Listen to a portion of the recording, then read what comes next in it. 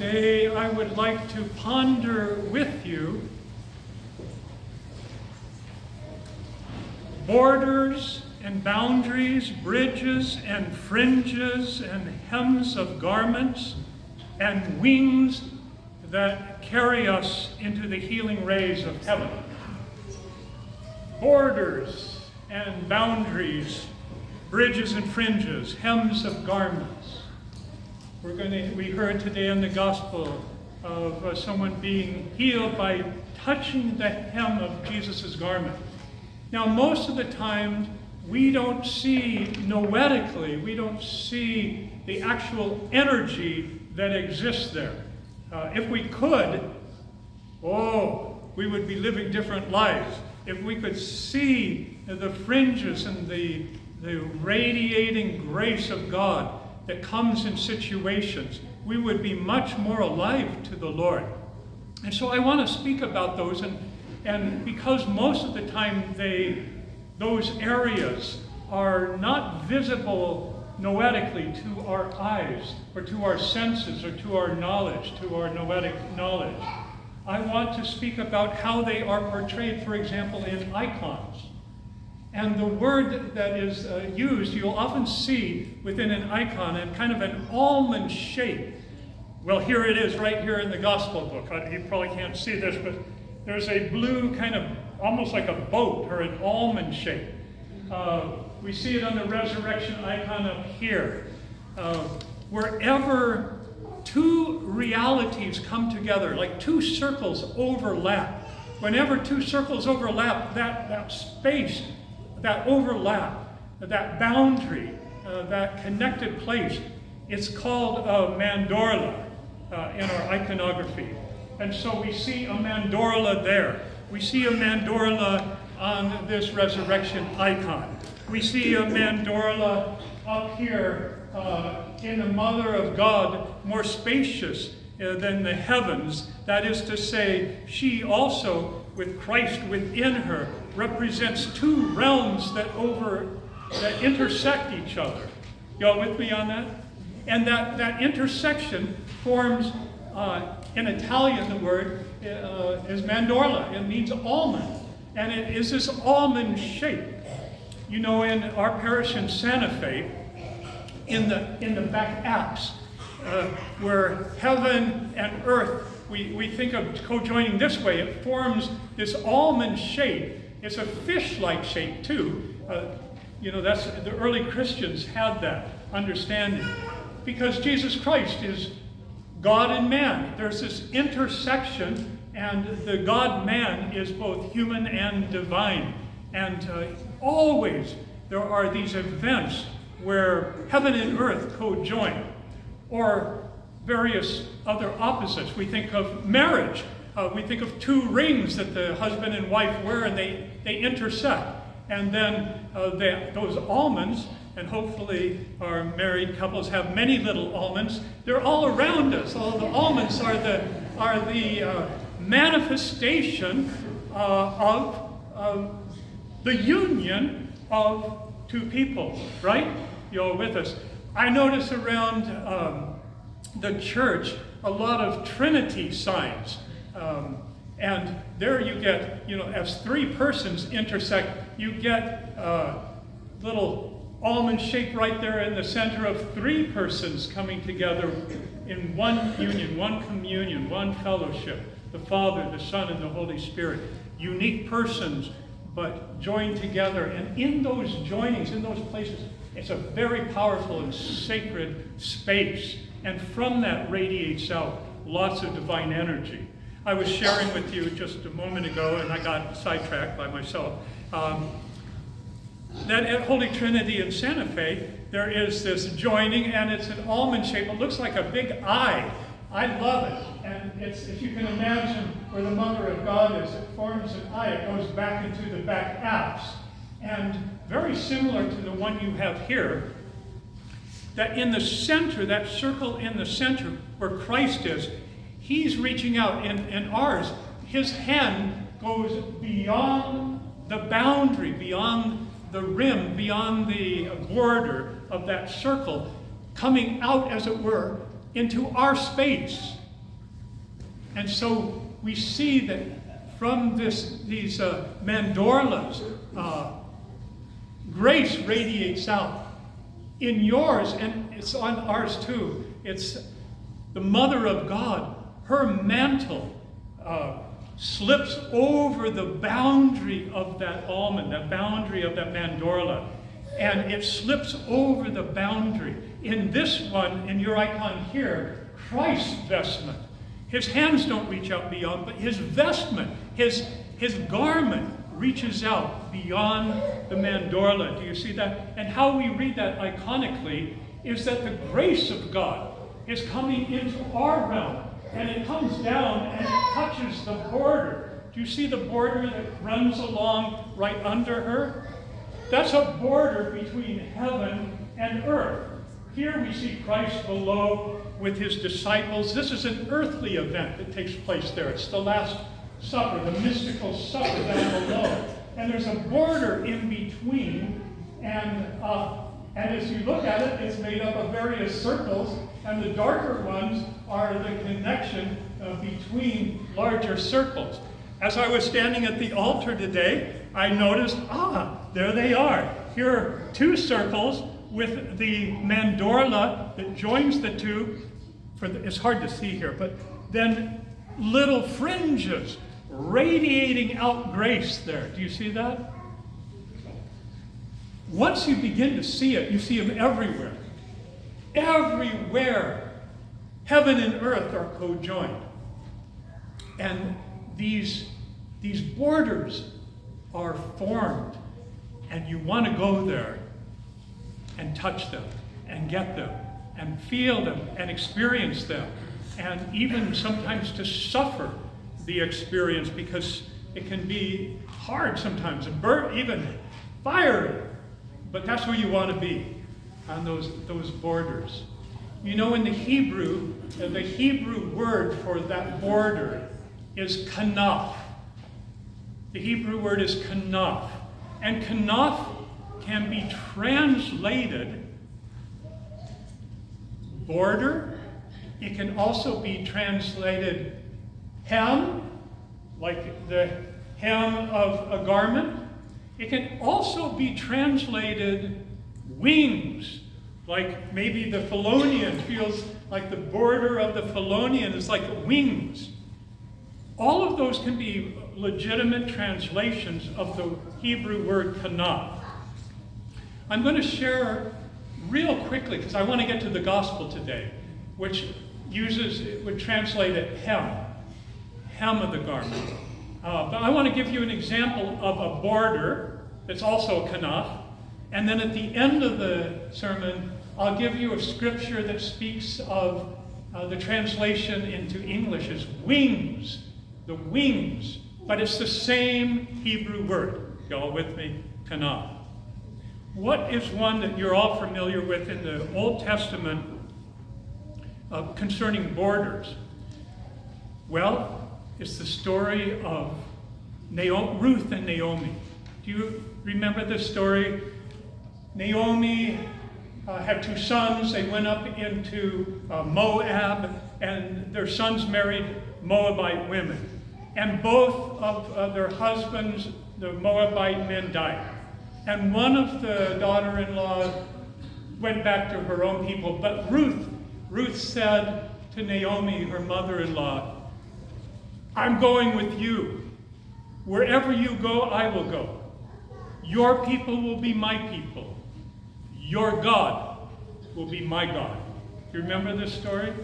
So beautiful. And they get back to the promised land, to Israel, but they have no husbands and they have no one to work, and they are dirt poor. And then they remember their kinsman redeemer. The kinsman redeemer is the kinsman who is closest to you, can redeem you back. It's an icon, it's an image of Christ. Now, the Jewish law said that the borders of a person's land, especially the corners, but really along the whole borders, Those were for the poor and for foreigners. That anyone that needed food at the harvest time could come to the borders, and on these fringes of the land they could harvest food to live. Isn't that a beautiful Jewish law? It's amazing. I mean, we should have that kind of thing in our country. We should really have ways where people can work and get their daily needs. Well, in the story, Boaz, the kinsman redeemer, the one who's closest to Naomi, says that Ruth can come and harvest along the borders of his land as much as she needs, that they would survive. And he says to his men, don't touch them and don't hurt them in any way, because it's there at that place that the glory of God is revealed. So don't defile it. You with me? Yeah. Okay, so that's the, well, and then we know eventually that Ruth and Boaz are married, and through them comes the Messiah, the kinsman redeemer. I wish I had more time. We could go into this in much more detail. But I want you to know that they find life in the kanaf, on the edges of the field, and that is written into the law. As I said, I'll give another one at the end that has to do with the wings. It's translated in English into the wings. But for now, let's go to the gospel. And let's hear this gospel. There are two stories. I've already talked about how two circles intersect. There are two stories going on at the same time. One is a story about Jairus, and Jairus was the head of the synagogue, and his daughter is dying, a 12-year-old daughter. And so he comes and he presses Jesus, will you come and heal my daughter? And Jesus says, of course. And so anyone who's been in the ministry knows that situation, that scenario, where a desperate person comes and says, come and pray now, we need you now, it's urgent, now come. And you say, of course I will, because it's fine, I have the time, and let's go. But here's the difficulty, and when I used to read this as a young priest, this gospel would make me just break out in a sweat, because I've seen it and I've felt it and I've experienced it so many times. You're trying to do one thing, and then there's something else that's also urgent that comes in. And as Jesus is going to heal Jairus' daughter, what takes place? But a woman who has been bleeding, hemorrhaging for 12 years, for all the years that this little girl was alive, that woman had been bleeding, had been dying, day in and day out. And so what you have there, for a lot of people, especially if ministers are serving in their own strength, they're going to feel anxious when they're being pulled in two different directions. That's how it can feel, being pulled. And you can feel what I call, and many call, the tyranny of the urgent. The to-do list. Do this now. You got to do this now. No, you got to do this now. Now it's this. No, you got to stop. Ever feel that way? You just don't have enough hands. You just don't have enough time. You say to yourself, if only I could bilocate, but then there would be two more doubles, and you would have to do it again, and pretty soon you'd be so fragmented. And so much of the time we on earth experience these difficulties that come into our lives as tyrannical, as tyranny. They are pulling our attention there, and we feel anxious, and we feel like there's just not enough of me to minister here, to do what is needed. And that's a good place to be, where you come to the end of your own resources. Because rather than seeing these two circles pulling you apart. As soon as you can see it noetically, as here's two events that God has going on at the same time, and the interaction between the two forms the mandorla, and Jesus Christ is there, and the power of the Holy Spirit is there, and the Father makes his home there, and the borders of that seeming conflict is where the food is. It's where you learn to trust. It's where you touch the hem of heaven. It's where you experience the glory of God.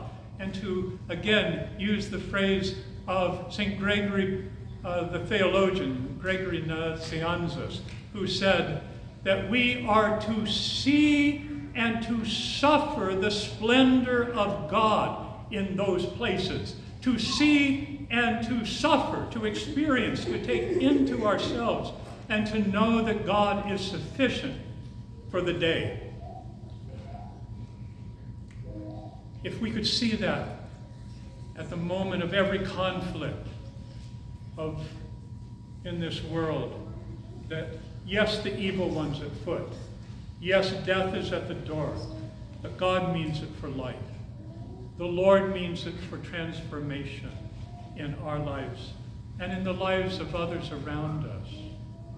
And so we see all of those around Jesus as he is completely calm. Every time I've preached on this gospel, I can feel my own anxiety, but if I reach out to touch him, I always feel God's calm. He's not all frenzied and worked up. And so he's moving through the crowd. He's being tossed and touched and hustled through. The disciples are saying, we got to hurry. Jairus is saying, come on, my daughter's dying. And all of a sudden, whammo, somebody touches the fringe of his garment, and he feels the power. He feels the connection. He feels the mandorla around him has that. I often think of the mandorla as a door that opens up and the grace of heaven pours out. He feels the energy goes out. And he says, who touched me? Right? And the disciples are like, Master, could we get moving? Like somebody's dying. No, somebody touched me. And he stops. Bum, bum, bum, bum, bum. Everybody, boom. When he stops, all the people behind like, whoa. And maybe we should just move on, Pastor. No, somebody touched me. And the woman, she's afraid. But he doesn't want her to be afraid. He just wants to hear her story. He knows something powerful has happened. Heaven and earth have co-joined for a moment, and grace of God has come forth. And that's what Jesus came for. He left heaven, as it were, and joined himself with us so that he would be a bridge between heaven and earth, so that the grace of God would touch us and that we would be transformed and become by grace what he is by nature. That's why the mandorlas are always blue. It's the sign of heaven. It's the energy, the light of the Mother of God. It's the blue life and light of heaven. It's why the sky is blue. I know when little kids, Mommy, Daddy, why is the sky blue? We try to come up with what's the newest scientific explanation, It's because of the Mother of God. It's because of heaven. That's why the sky is blue. We don't need any other explanation because heaven is so close to us. That God made it blue so we would know. And the earth, the greenness of the earth, we see iconically as the movement of the Holy Spirit renewing everything from the brown earth into life. We have to see, brothers and sisters, we have to learn to see iconically, cosmologically, ontologically, to see everything eucharistically, the joining of bread and the Holy Spirit, the joining of heaven and earth. Everywhere we will see mandorlas, doors that open to us where we can taste heaven. And so Jesus listens to this woman very carefully. And he learns of her story. But as that happens, of course, Jairus' daughter dies. And they bring him the news. And again, we've all been in places like, if only I'd hurried more. I have to tell you, I know for certain Jesus Christ is not saying it that time. Oh, Father, if only I'd hurried more. If only I had succumbed to the tyranny of the urgent and forgot, just let that other woman go or whatever, because now what can be done? She's dead. No, he's the resurrection and the life. And hope is the assurance. Faith is the assurance of things hoped for. And he says to have faith. To have faith. Your daughter will live.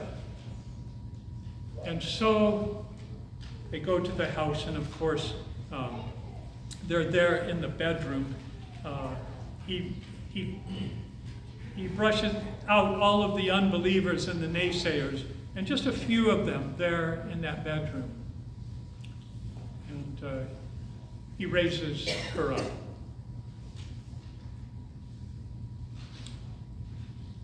And says, give her food. Give her the food from the border.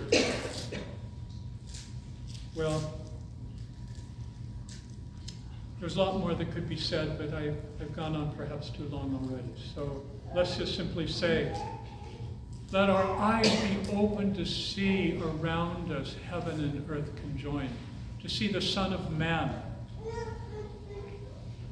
the one who joins two different realms, the uncreated with the created, and forms a mandorla that is all about life and resurrection, that says in the face of death, you cannot last. Weeping may last the night, but joy eternal comes in the morning. And so to end with that beautiful passage from Malachi, chapter 4, verse 2. And for those who revere my name, says the Lord, for those who revere my name, the Son of Righteousness will rise with healing in his wings, in his kanaf. For all who revere my name, says the Lord, the Son of Righteousness will arise with healing in his wings. And Matthew's gospel goes on to say, it was not just that one woman who touched his fringe, the hem of his garment, and was healed. Matthew's gospel, chapter 14, verse 36 says, and all who touched the fringe of his garment were healed. In the name of the Father, and of the Son, and of the Holy Spirit, one God. Amen.